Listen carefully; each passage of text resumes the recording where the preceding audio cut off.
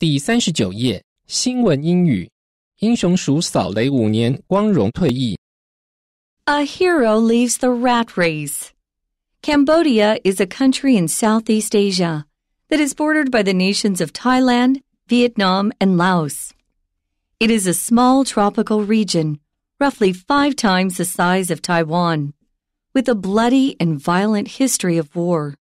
An 8-year civil war in the 1970s was followed immediately thereafter by a war against Vietnam that lasted nearly 11 years. The wars left many scars on both the people and the land of Cambodia.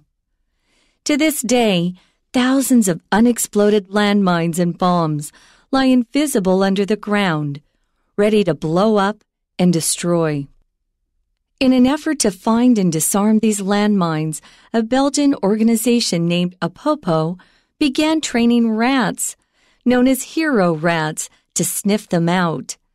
Rats are perfect for the job, as they only weigh 3 pounds and are not heavy enough to set off the landmines. They also have a strong sense of smell that allows them to detect the chemical compounds found in explosives. Hero rats are trained using food rewards, usually bananas, and will stop and scratch at the ground whenever they have picked up the target scent. Not a single rat has ever been injured or killed in the line of duty. One such rat, gold medalist Magawa, has recently been retired after 5 years of service. During his career, Magawa, meaning courage, found 71 mines and 38 unexploded items and helped clear 2.4 million square feet of land. He undoubtedly saved countless people from death and injury.